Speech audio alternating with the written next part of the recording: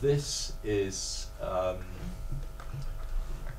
looking at the actual route data, the timetable data, and starting to look for errors in the timings. Now, of course, it's highly geographical, but it's relating time to space. So this is starting to suggest that where you've got very fast links between over certain sections of route, there's probably something wrong in the data, something very slow,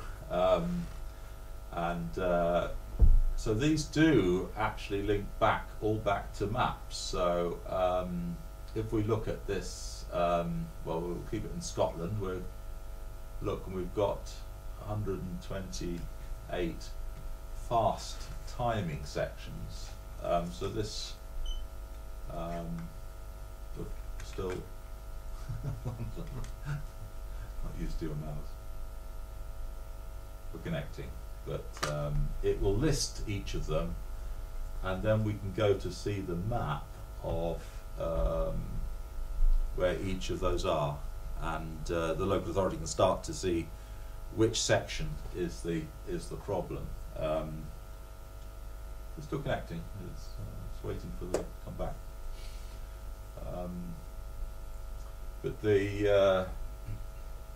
also has to do with making sure there are not duplicates in the data. The data's coming from different sources, and part of the job nationally, I think I'll put that again. We choose one with, we'll go to the northwest and choose one with rather fewer. There we are.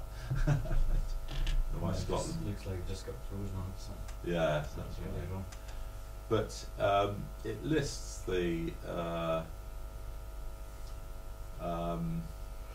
actual particular fast timing section, 70 mile an hour over 4 kilometres, indicating in red where it's detected that, and enabling you here to see. You can see the link between the map and the sections there. I've seen available for some time, not actual analysis, but I've seen a couple of maps with real time showing of the buses and trains. And yes, I think endeavouring to get that link from this is obviously more behind the scenes, helping explore whether the data is correct that goes into those systems, because I'm afraid it is rubbish in, rubbish out. If and so a lot doing the underground, didn't they do the undergrounds and then release that? All right, yes, because that data is now available, but this data set, they're working on data for the whole of the UK here, right. And this is pretty up to date data, generally refreshed each week, and of course the question will be if this could be, the big debate is whether this could be made open data. Is this they're worried about, like terrorism or? No. The debate is been partly bringing the transport operators round to the view that it would be in their overall interests to have this data available.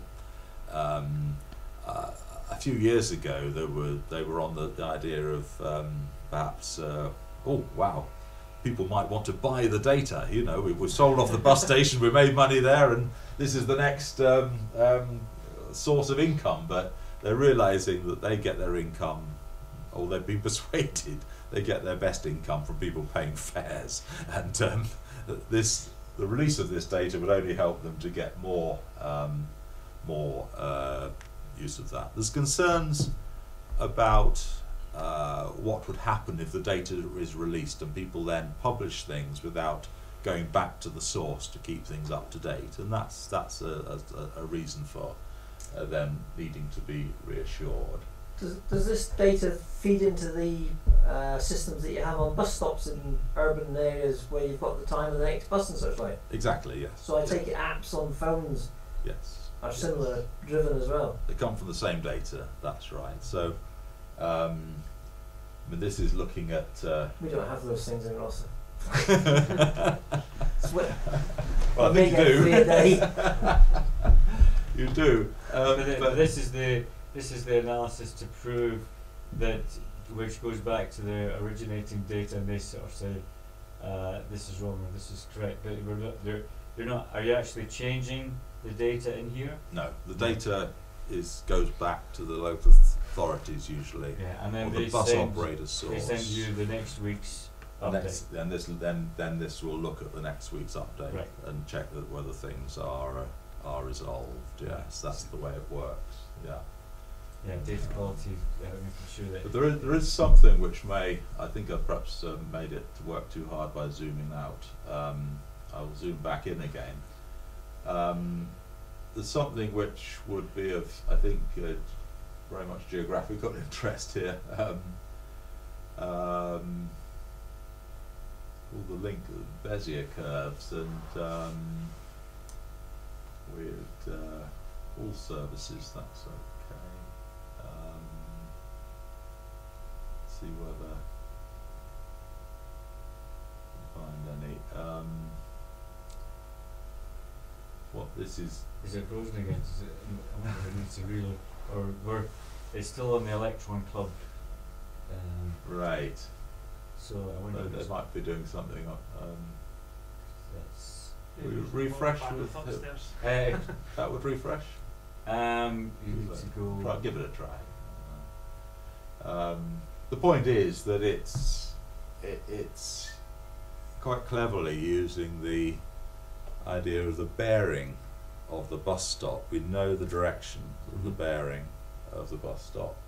We know where the route is heading, and if suddenly by taking, rather than linking the stop to stop with a straight line, it's linked with the Bezier curve drawn out by those bearings, then we can see if we have any which are looped out, creating a strange shape, which is then usually coloured red. But I think I might actually be in slightly the wrong section here. If I just go back to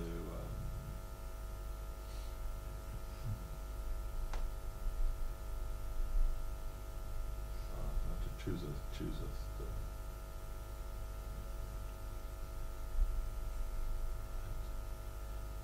okay, well, right, I'll take a slightly different tack and get back. Just if I mean, is this interesting? Is this all right to what you'd want to hear? Having just located a stop, then for any stop you can see what routes are serving from that stop. On those, we could click on any of those to see more information about it, the route. We can see the actual departures, the times for that particular stop, that route, and the other routes are all listed down below as well. And we can see a map of the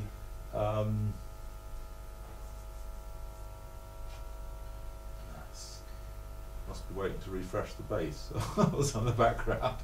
But from the stop here, if you ignore the street group view, from the stop here, it's the blue lines are indicating the where the services from that stop actually go.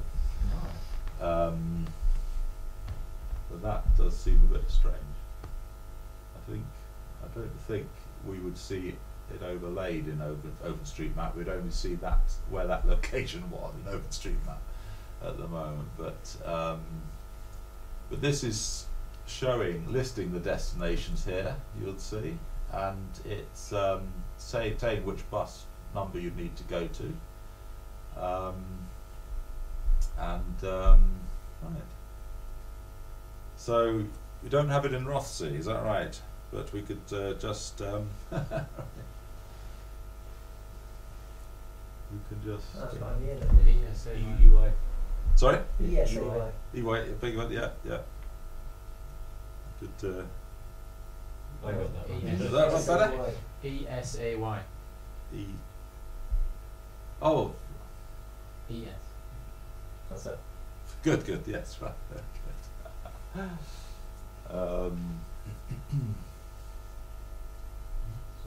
So we call the locality of Rothesay, which is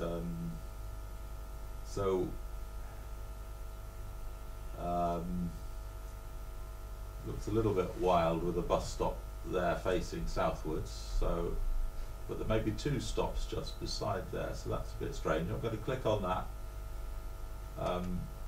Partly there's something that's caught my eye, but also, well, that's explanation. There's some bus stops in the side road as well, the bus stops on the main road.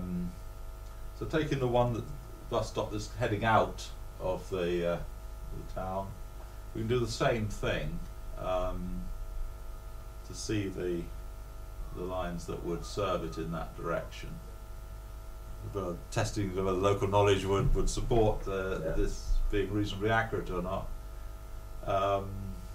The timetables of those services looks like the 490 is perhaps more the main service there. I'm almost certain that there was a paper given to us not last year but a couple of years ago at Council Conference where this information was loaded into JC Devro, is it, the bus stop manufacturers, and it's live. It gives information at every bus stop. Somebody had created an app where it brought all this information together, and it was printing out individual maps for each bus stop. That's right. There was something as well. If you knew the barcode or the number of the bus stop, you could type into your phone and it would tell you when the next bus was. Yeah, the various things. I mean, I think you're probably referring to. We've still got the map problem here, but you're probably referring to this. This one is producing. No, this isn't the timetable one, but this is creating posters. So.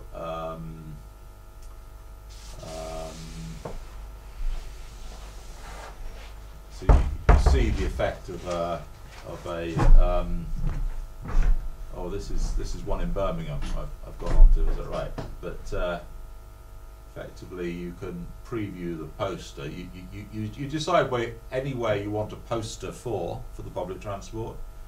You have a option to choose exactly which stops you would like to be included in that poster by adjusting these sort of things, and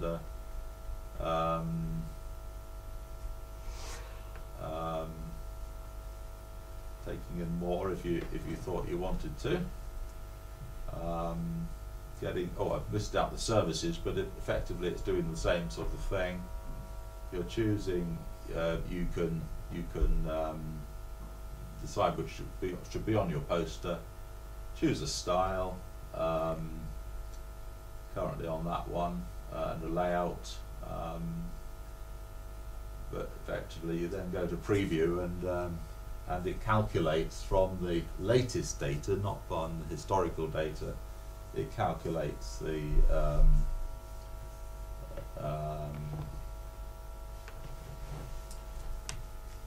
poster display. The LTI is the one that this is working on.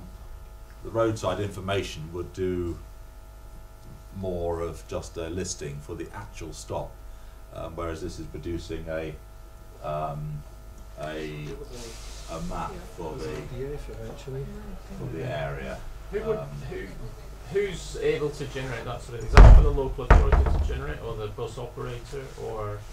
Yeah, how does the whole thing work? Who subscribes to this? This one is generally on the roadside are made available to local authorities to. So do they subscribe to it? They subscribe to it. Pay for Yes, access. that's right. Yes. And what's been involved in? I'm intrigued. What's been involved in getting the local authorities and bus companies to provide all this information to you? Because huge amount of data. Are they obligated to provide this information to? the bus operators are required to supply it to the local authorities. Right. The regulation required them to register a service. With and the local authority. But then from local authority to this, persuasion. is it? And that's actually my role. Is that right? Going around the local authorities, they've been generally gathered together into regions to work together. To submit to. I mean, Scotland, the Scottish government actually puts quite a bit of money into it to encourage that process. ITO is the organisation they submit that to, who run this thing. Is No, that what it's called? They're independent, Yeah. independent company.